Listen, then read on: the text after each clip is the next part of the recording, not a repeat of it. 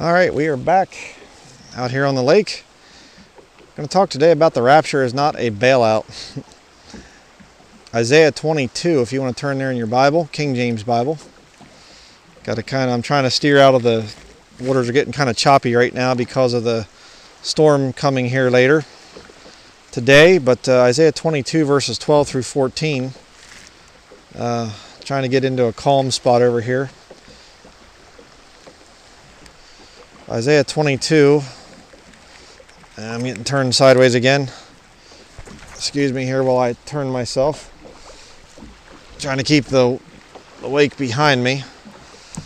Isaiah 22 verse 12. And in that day did the Lord God of hosts call to weeping and to mourning and to baldness and to girding with sackcloth. That's what he does when a nation's wicked. He says, are you going to repent? You're going to show some godly sorrow here? And behold, joy and gladness, slaying oxen and killing sheep, eating flesh and drinking wine. Let us eat and drink, for tomorrow we shall die. A lot of people in America have that mindset. Let us eat and drink, for tomorrow we shall die. Hey, who cares, you know? Yeah, the economy might be falling. Yeah, there might be war on the horizon, but who cares? Let's enjoy life. I'm here to enjoy life, man. You know, did you ever hear that?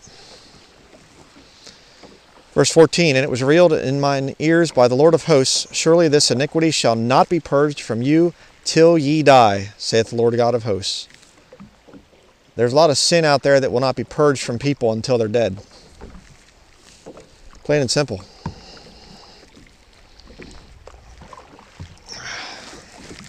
Next, let's go. We're going to see a New Testament tie into this. 1 Corinthians 15. Go in your New Testament to 1 Corinthians 15.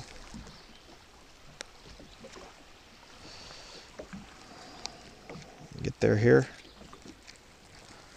1 Corinthians 15, verse 31 through 34. I protest by your rejoicing which I have in Christ Jesus our Lord. I die daily. If after the manner of men I have fought with beasts at Ephesus, what advantageth it me if the dead rise not? Let us eat and drink, for tomorrow we die. Paul referring back to the Old Testament, this philosophy that worldly people have. Let us eat and drink, for tomorrow we die. Who cares? Verse 33, be not deceived, evil communications corrupt good manners. If you watch the other study, awake to righteousness and sin not, for some have not the knowledge of God. I speak this to your shame. You know, there's a danger in the thing of the pre-trib rapture. We can call it that. And that danger is that you think to yourself, well, I'm going to be leaving soon. The Lord's got to be coming back soon, so why bother cleaning anything up? Why bother? We'll be out of here soon anyways. I don't need to, I don't need to worry about sin or righteousness or whatever. I'm going to be leaving, so who cares? Doesn't matter. I'm going to get trapped here in this whole thing, this little marsh here. And be careful. But that's the way a lot of people think. The rapture is kind of their bailout that they're looking for. I don't need to think about the economy, quote unquote, the spiritual economy. I'm getting a bailout coming soon. I'm in debt. I'm in physical destruction because of sin, because of living a very, very wicked life for many, many years. But I don't care. Doesn't matter, because the Lord's coming back and I'm going to get my bailout. I'm going to come up hither and, oh, good, I don't have to pay off those debts and I don't have to get rid of that sin and I don't have to get my health back the way it should be. I'm going to be leaving soon, brethren, so we just don't have to worry about it. That's not right. That's not the right way to do it, brethren. And unfortunately, a lot of people believe that way. They believe the right thing. The quote-unquote pre-trib rapture is Bible doctrine. But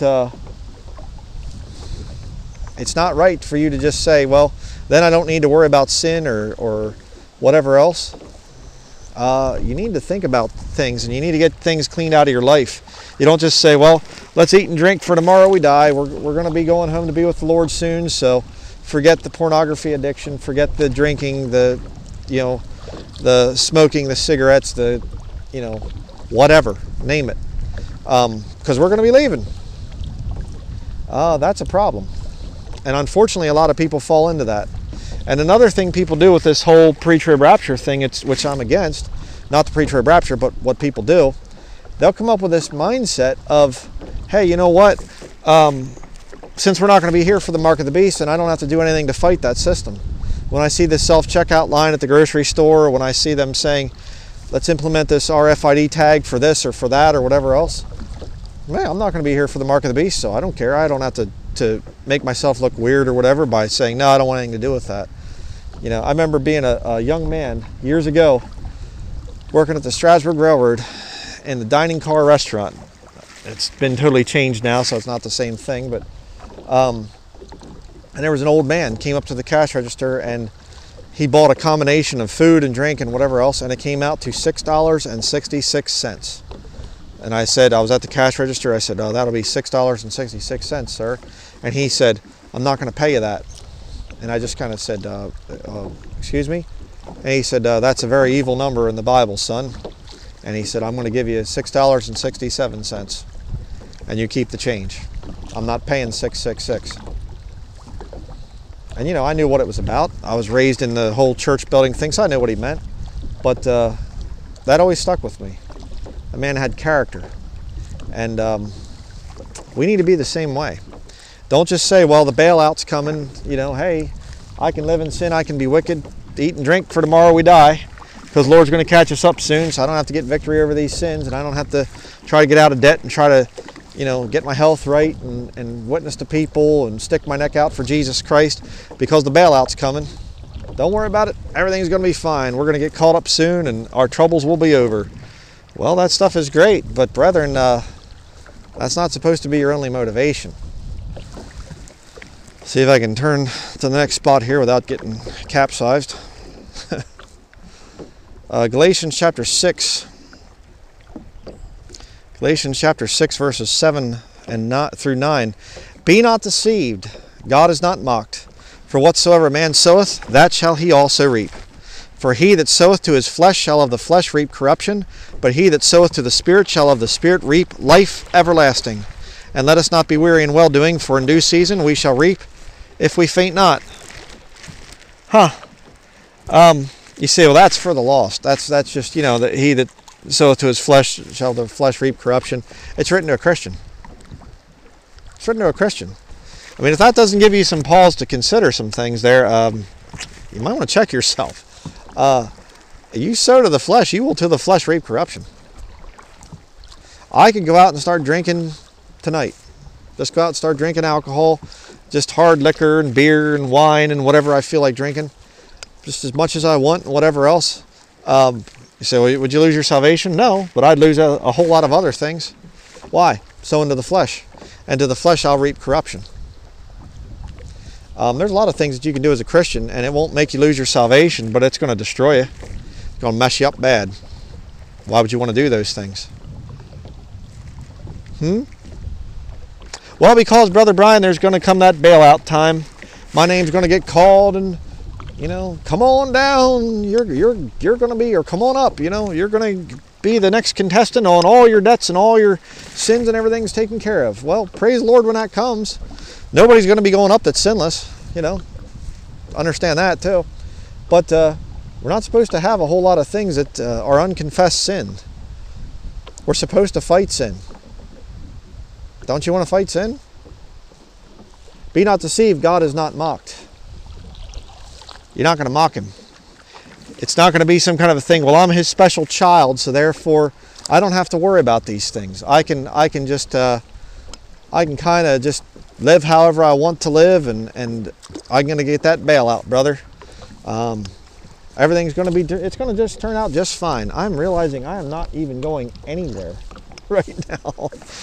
I'm just, you know, kind of staying in one spot. I guess it's better this way than just getting plowed into the bank back here behind me. But it's kind of like a lot of Christians in their life, you know.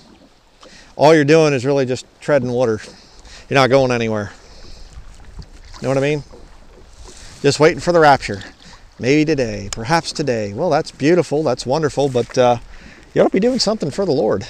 You ought to be making some forward progress in your life of sanctification. Instead of just sitting here, just look over there at the bank. Hey, it's not moving. I guess I'm just sitting here, just getting, you know, tossed about.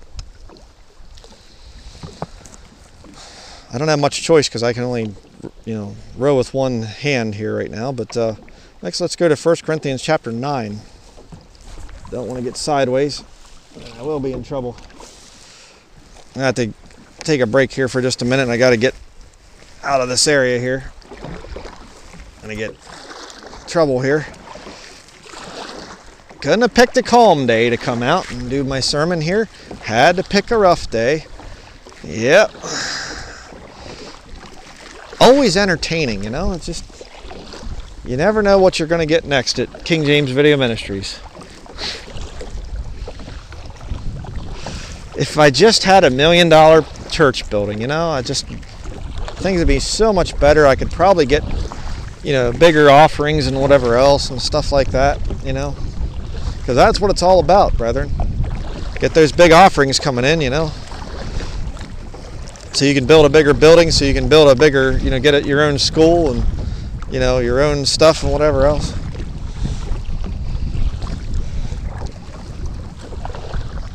All right.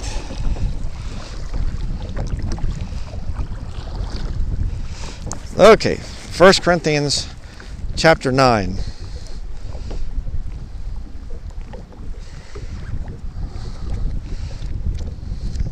Turn there. Hopefully you're there by now. Unless you're watching it in a kayak out on a lake and getting pushed into shore too. 1 Corinthians chapter 9, verse 24. Know ye not that they which run in a race run all, but one receiveth the prize? So run that ye may obtain. Getting pushed into the shore again. And every man that striveth for the mastery is temperate in all things. Now they do it to obtain a corruptible crown, but we an incorruptible. I therefore so run, not as uncertainly, so fight I, not as one that beateth the air. But I keep under my body and bring it into subjection, lest that by any means, when I have preached to others, I myself should be a castaway. You're in a race. Jesus Christ is your, we're going to see here in just a little bit about looking unto Jesus, the author and finisher of our faith. But you're in a race, brethren. We're supposed to think about eternal things. We're not supposed to just say, well, whatever, doesn't matter. Eat and drink, for tomorrow we die. We're going to be caught up, so, there's our heavenly bailout coming. Praise the Lord, we won't be here much longer. The way things are shaping up, we're going to be out of here. And I've said those statements, sure, absolutely. We're all excited to go to be with the Lord. Absolutely. But you know what? Brethren, if all you're doing is just sitting around waiting for the Lord to return and just it's going to be so great when he comes back and, the whole thing, and you're not moving, you're not running the race that's set before you, that's a problem. Okay? It's not supposed to be that way. You are supposed to be making some headway. All right? I'm not near where we parked our vehicle, our truck. I'm pretty far away from it right now at this point in time. Well, I'll just quit, I'll just kind of say, well, I'll just stay here and I won't bother trying to paddle back or whatever. No, I have to make some forward progress. I have to get out here and I have to exercise and whatever else. And this is good exercise too, by the way, if you've never done it. I need to think about those things. I should probably just pull ashore or something someplace.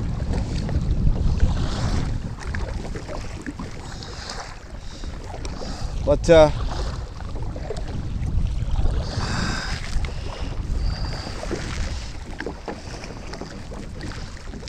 it's really getting choppy out here right now. I'm going to try to get this video done quick. See if I can do it here. Coasting along with the tide. Next we're going to turn to... Got to turn here. Hebrews chapter 12. The book of Hebrews chapter 12.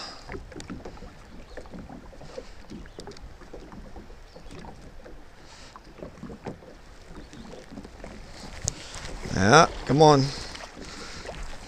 Water's trying to turn me here. The little waves are trying to turn me. It's kind of like life, Try to stay straight and course of the world is always trying to turn you off to the side. Hebrews chapter 12, verse 1. Wherefore, seeing we also are compassed about with so great a cloud of witnesses, let us lay aside every weight and the sin which doth so easily beset us, and let us run with patience the race that is set before us, looking unto Jesus, the author and finisher of our faith, who for the joy that was set before him endured the cross, despising the shame, and is set down at the right hand of the throne of God. For consider him that endured such contradiction of sinners against himself, lest ye be wearied and faint in your minds. Yeah, Jesus is it. Look unto Jesus, the author and finisher of your faith. Okay? We're supposed to do that. Next we're going to go to, what do we have next here? 2 Timothy chapter 2. We're turning around again. Around and around we go. I'll just go this way here. Let it kind of push me into the shore a little bit. Just constantly trying to turn me sideways so it can really rock the boat back and forth. 2 Timothy chapter 2, verses 1 through 5.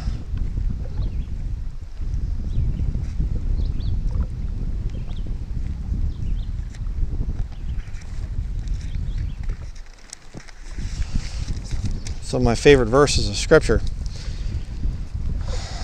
Thou therefore, my son, be strong in the grace that is in Christ Jesus. And the things that thou hast heard of me among many witnesses, you know, kind of like the cloud of witnesses in Hebrews chapter 12, the same commit thou to faithful men, who shall be able to teach others also. Thou therefore endure hardness as a good soldier of Jesus Christ.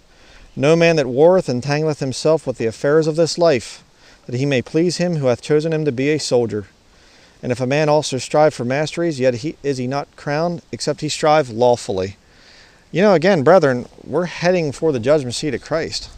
It isn't just, you know, hey, the rapture bailout's going to come and we get to go home to be with the Lord, and how glorious and how wonderful and everything else.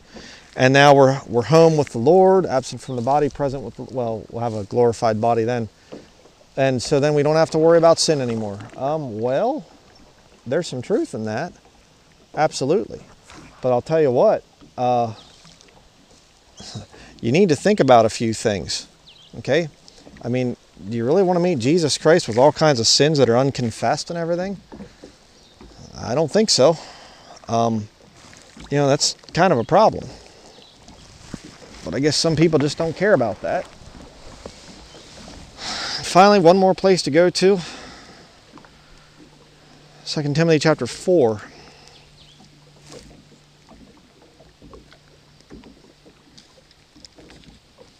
I charge thee therefore before God and the Lord Jesus Christ, who shall judge the quick and the dead at his appearing and his kingdom.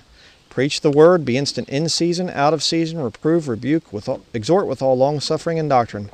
For the time will come when they will not endure sound doctrine, but after their own lust shall they heap to themselves teachers having itching ears. And they shall turn away their ears from the truth, and shall be turned unto fables. But watch thou in all things, endure afflictions, do the work of an evangelist, make full proof of thy ministry. For I am now ready to be offered, and the time of my departure is at hand. I have fought a good fight, I have finished my course, I have kept the faith. Henceforth there is laid up for me a crown of righteousness, which the Lord, the righteous judge, shall give me at that day, and not to me only, but unto all them also that love his appearing. And that's where we're going to end this. The fact is, brethren, we're going to meet Jesus Christ. And when you do, you don't want to be ashamed before him at his coming. We're running a race right now. There's no time for messing around with sin. You should want to get victory over those sins and say, you know what? I don't want to do this anymore. This stuff has been negative. It's hurt me. I want to live righteously before my God. That's what you should do. That's the way it should be, brethren. So, I just pray that this has been a big challenge to you, because I've seen this thing, and we should fight the system of Antichrist. We should expose things. We're not going to see the Antichrist. So don't say, I think Emmanuel Macron is the Antichrist, or Jared Kushner, or something like this, or Donald Trump, or that stuff's nonsense. We're not going to see him. Okay, we'll be in heaven. The body of Christ there, the 24 elders and the angels there around about the throne are there in Revelation 5. Revelation 6 is when the Antichrist is unleashed. So we don't have to worry about seeing the Antichrist or the mark of the beast, but that doesn't mean we should help the system come in by being silent about it. We shouldn't do that. So that is going to be it for this study. And kind of a new thing here. I don't know if I'm going to be doing this much. If I do it again, I'm going to pick a calmer day. It was fairly calm when we first started, but the winds are really starting to pick up, so it's getting really choppy out here. But you know, again, I do this to show you that you can serve the Lord anywhere. But it's a good thing to be out in nature. You can really, you know, it's a real great blessing to be at a place like this and to preach the word and just to come out here and enjoy yourself. Come out here with your Bible. Come out to a wilderness area or a country area, or even if you're in the city, go into a town park and carry your Bible with you and read it. You know, great place to worship the Lord. And I do this also to just challenge you to get out of nature and just to even enjoy yourself. We need a call to righteousness, as I said in the other study. And don't think that of the catching up as just your bailout that's coming. The Lord's going to be catching us up soon, and then I won't have to worry about all the mistakes of my past and whatever else. It's not right, brethren. It's not right. I could just go back to the junk food I used to eat and whatever else. And why? Well, who cares? The Lord's coming. I'm not going to have to worry about this stuff. No, I want to have victory over sin. As much victory over sin as I can have. So that is going to be it. And we will see you in the next video, whenever that comes out. Thank you for watching. King James Video Ministries has been faithfully preaching and teaching from God's Word since 2008. Our YouTube channel has never been monetized, and we do not accept money from the lost world because this would violate the Scriptures. King James Video Ministries is supported by saved brethren in accordance with 1 Timothy chapter 5, verses 17 through 18. If you have been blessed by our videos, we would ask that you prayerfully consider supporting this ministry financially. You can donate online by visiting www.KingJamesVideoMinistries.com or by sending a check or money order to King James Video Ministries, P.O. Box 214, Patten, Maine 04765. Thank you to all who donate to this ministry, and we pray for the Lord's blessing in your lives.